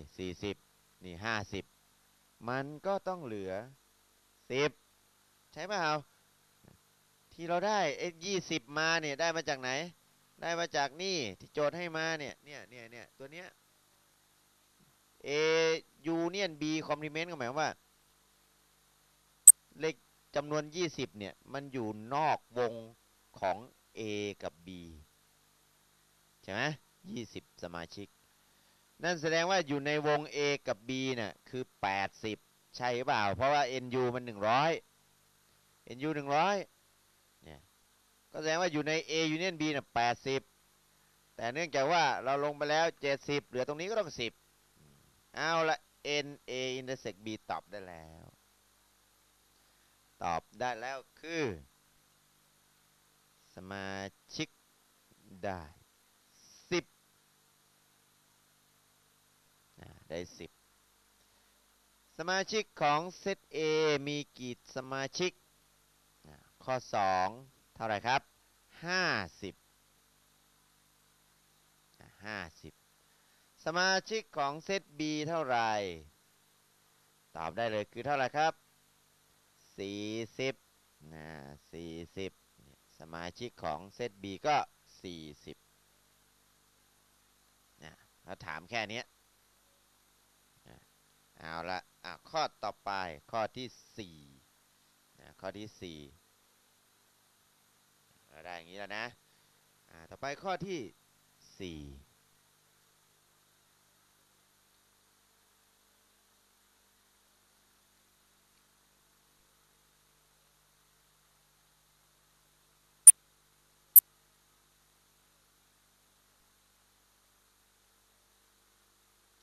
ข้อที่4แผนภาพก็2เซตเหมือนเดิมแผนภาพเหมือนเดิมนะครับแผนภาพทำอย่างนี้เลยแผนภาพเป็นอย่างนี้แผนภาพข้อที่4 นี้เอาล่ะทีนี้นั่นแสดงว่าถ้าแผนภาพอย่างนี้แสดงว่าสมาชิก A กับ B ไม่มีสมาชิกร่วมกันเลยถูกไหมเนี่ยเพราะว่ามันไม่ร่วมกันมันไม่ร่วมก็ต่างคนต่างอยู่อะนะคืออะไรที่ไม่เหมือนกันก็ต้องไม่ต้องมาอินเตอร์เซกกันใช่ไหมไม่ต้องมาอินเตอร์เซกกันแต่ยูเนียนกันได้ไหมยูเนียนก็มีสมาชิกซ้ำกันนะพอได้แต่ไม่อินเตอร์เซกกันคือใจมันไม่อินเตอร์เซกกันแล้วก็ต่างคนต่างอยู่เอ้าเรื่องอะไรเนี่ยเอามาดูตรงนี้ว่าสิ่งที่โจทย์ให้มามันพอจะรู้อะไรบ้างเราก็ต้องมารีดออกมาว่า NA เท่าไร NB เท่าไรนะ NA เท่าไรเนี่ยเขียนได้ไหม NA รีดออกมาเลยเท่าไร NB รีดออกมาเลยเท่าไรเหลือเท่าไร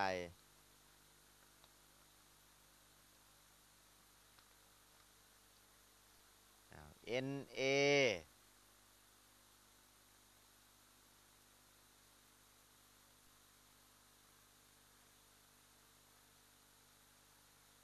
ดูซิว่ารู้ไหม NA เท่าไรก็บอกว่าอย่างนี้นะครับจากอันแรกที่สิ่งที่โจทย์ให้มา A intersect B เป็นเส้นว่าง A ลบ B และ A union B ต่างมีสมาชิก60เราดูตรงนี้ก่อนนะครับก่อนที่เราจะไปหา NA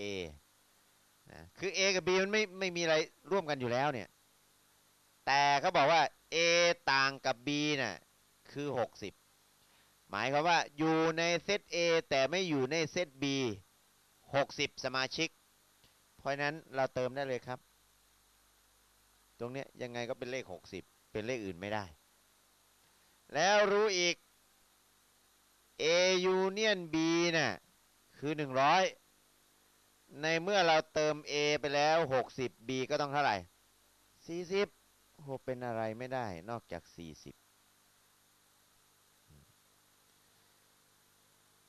ขั้นต่อมาก็คือว่า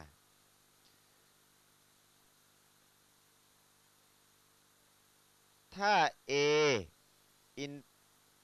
complement intersect กับ B complement แล้วเนี่ยจะมีสมาชิก20นี่น่าสนสิ่งที่เราได้จากที่เราแรงเงาเนี่ยเราได้อะไรมาบ้างนะสิ่งที่เราได้นะก็คือ N A union B complement เนี่ยมันจะเท่ากับนะ NA complement ใช่ไหมฮะนะ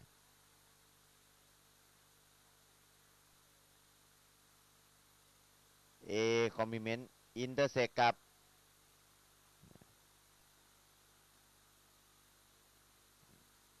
ใช่ป่ะ A union B นะ A union B complement ก็จะหาได้จาก A complement intersect กับ B complement ปัญหาก็อยู่ตรงไหนอย่างนี้ก็ได้หรือออกมายังไงเอ่ยหรือ N U ลบ N A union B เห็นไหมได้สองอย่างอย่างนี้ก็ได้นี้ก็ได้เอาละทีนี้นั่นแสดงว่าไอ้ตรงนี้จำนวนสมาชิกของ A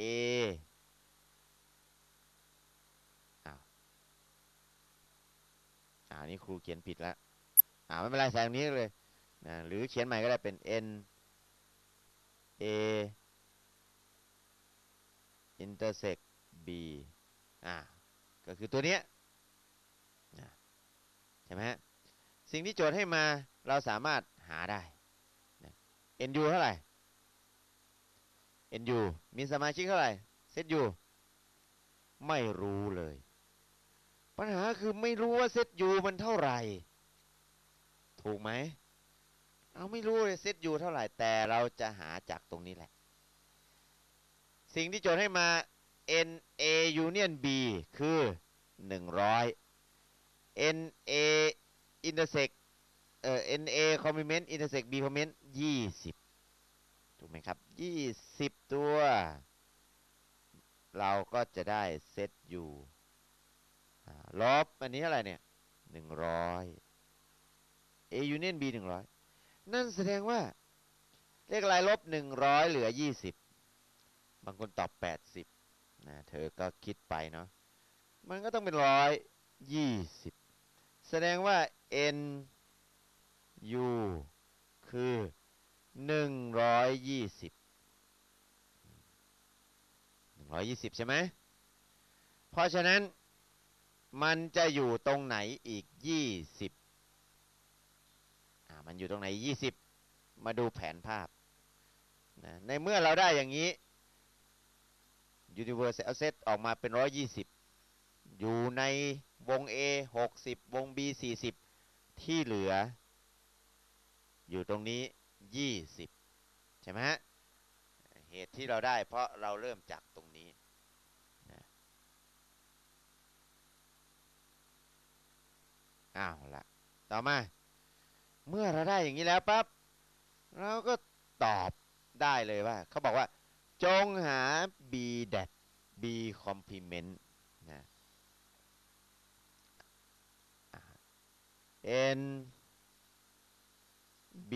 complement เนี่ยก็ได้จาก n u ลบ n b n u เท่าไหร่นะเมื่อกี้ n u 120ลบ NB 40อยู่นอกวง B เท่าไหร่เนี่ย80นี่ถ้าเราใช้สูตรก็จะเป็นอย่างนี้แต่ถ้าเรานับตัวเลขได้เลยก็ตอบ80ใช่ไหมครับไม่ได้นี่ไหมเรื่องเซตนี่เป็นเรื่องที่สนุกสนานนะสนุกสนานนะครับเอาละต่อไปทีนี้โจทย์ปัญหาจริงๆแล้วนี่ทีนี้โจทย์ปัญหาจริงๆเอาละข้อต่อไป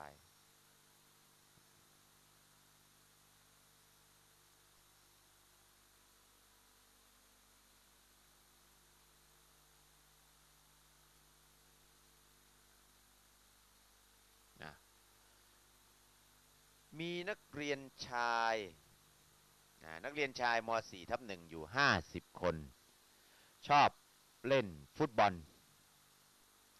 25คนเล่นบาสเกตบอล20คนและชอบทั้งฟุตบอล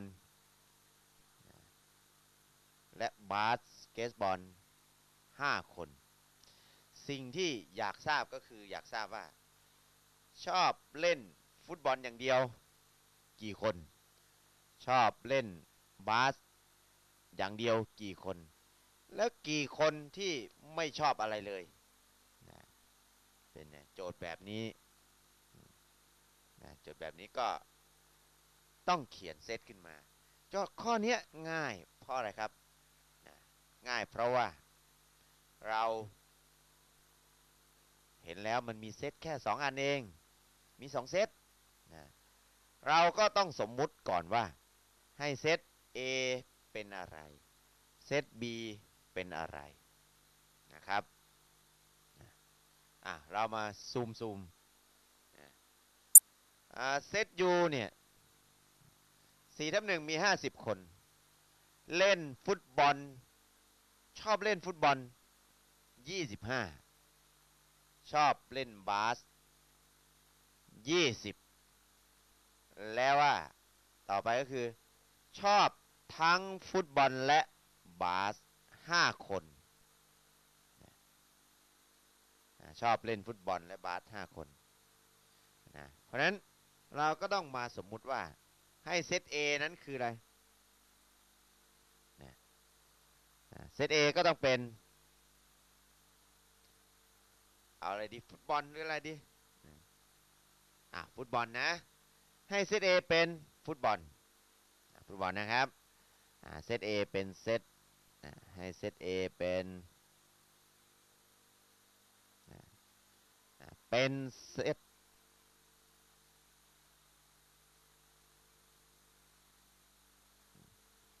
ของนักเรียนที่ชอบฟุตบอลชอบเล่นฟุตบอล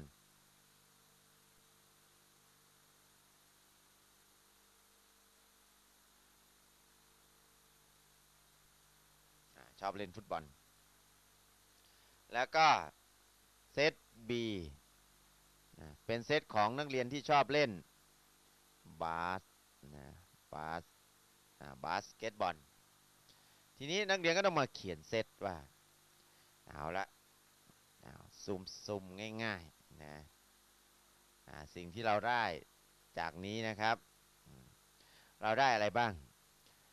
เล่นฟุตบอลอย่างเดียวก็คือ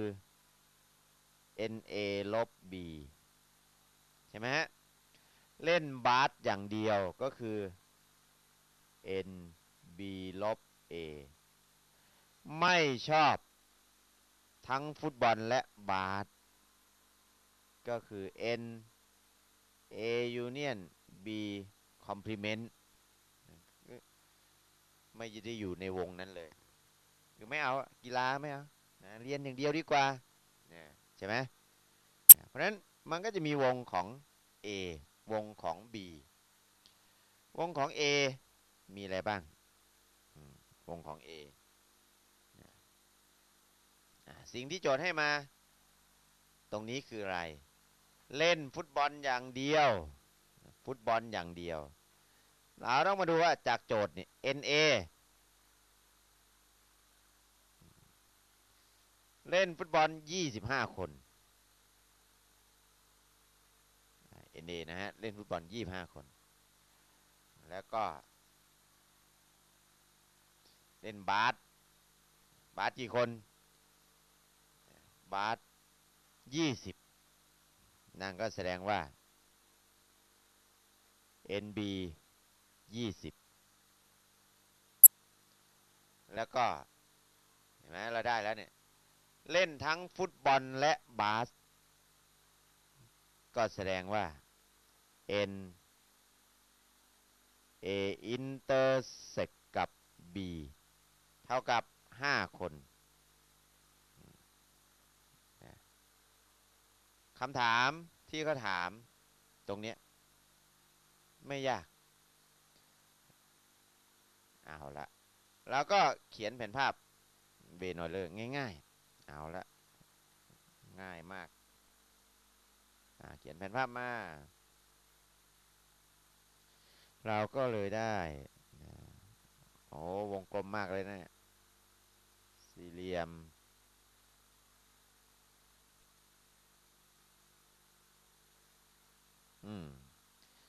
เซตวงกลมนี่เซต A โอ้โหกลมมากเซต B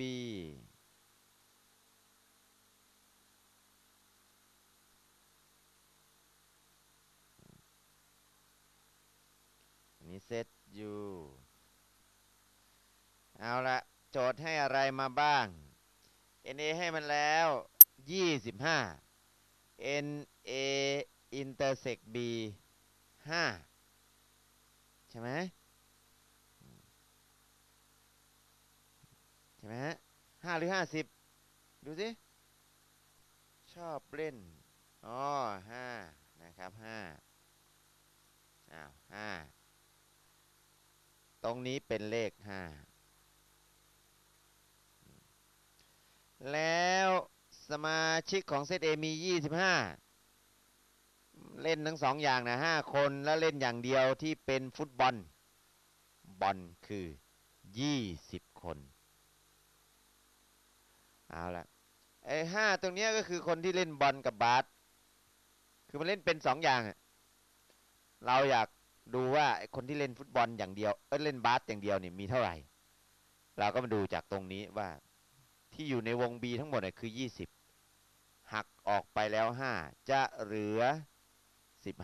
15แล้วก็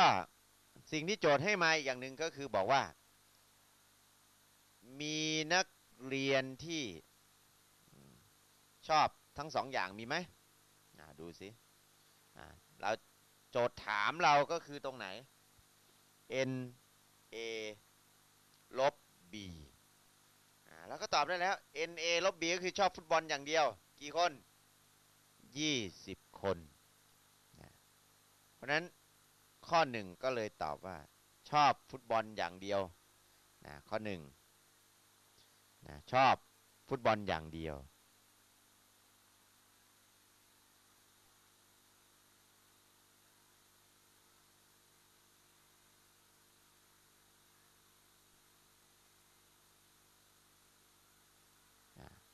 อยู่ครับ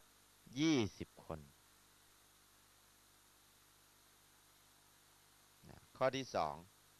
2ซึ่งข้อที่2ตามความหมายของเราข้อที่2ก็คือชอบเล่นบาสอย่างเดียวบาสอย่างเดียวก็คือ b ลบ a เนี่ย b ลบ a b ลบ a ก็คือ15เพราะนั้นเราก็ตอบได้เลยอันนี้ก็ได้อันนี้เท่าไหร่20อันนี้15เพราะนั้นข้อที่2ก็คือชอบบาสอย่างเดียว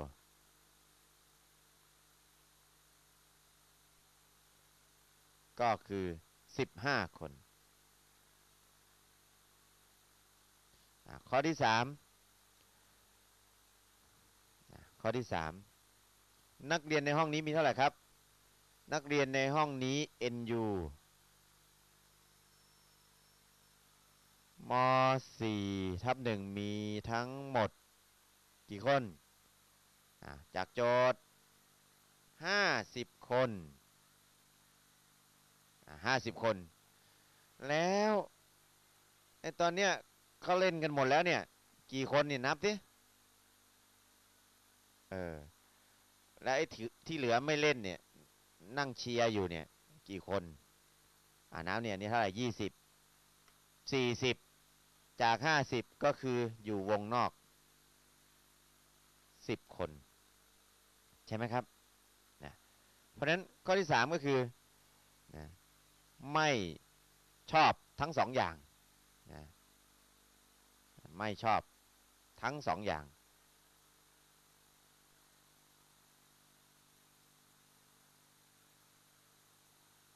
10 คนนี่เห็นไหมครับโจทย์มันไม่ได้ยุ่งยากเลยเพียงแต่ว่าเราลงตัวเลขให้มันถูกต้องเท่านั้นเองเอาละทีนี้กรณีที่มี3เซตจะทำยังไง3เซตนะ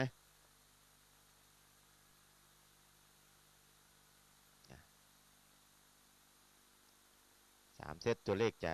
เยอะนิดนึงนะครับเยอะนิดนึงอีกข้อหนึ่งนะ2เซตทีนี้2เซต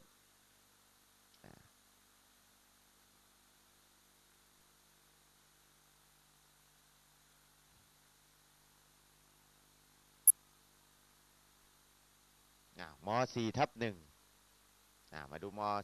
4/1ต่อไปอีกนะครับ4/1เนี่ยจากการตรวจสุขภาพของม4/1 40 คนปรากฏว่าเป็นโรคฟันผุหรือตาแฉะโจทย์ปัญหาเป็นทั้งนั้นนะจำนวน32 คนเป็นฟันผุและตาแฉะดูให้ดีนะครับ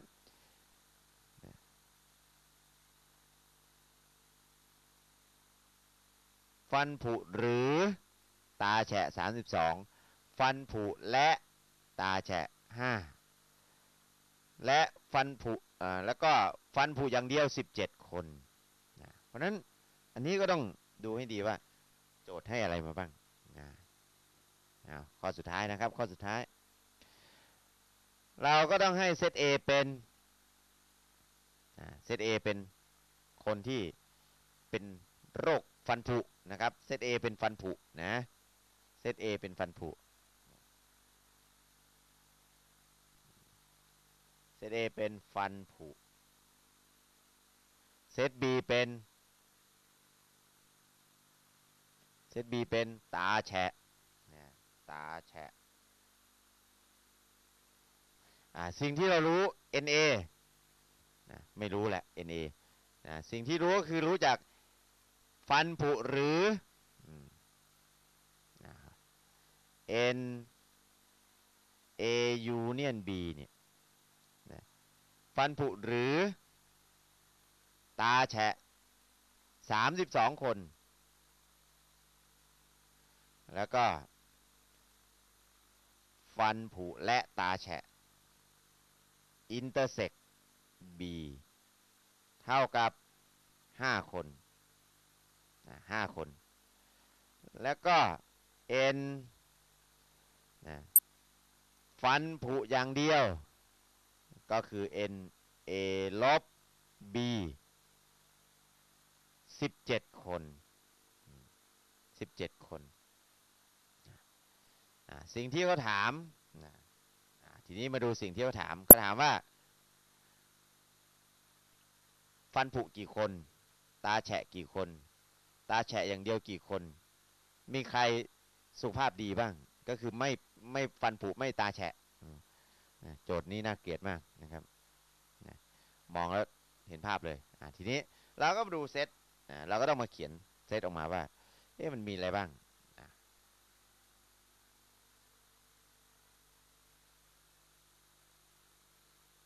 เซต U A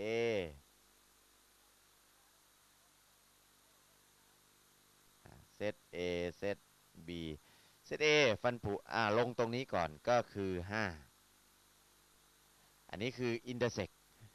5 NA ลบ B ก็คือตรงนี้17 A union B 32หมายความว่าวงในวง A กับวง B รวมแล้วเนี่ยต้องได้32นะเราลงตัวเลขไปกี่ตัวแล้วเนี่ย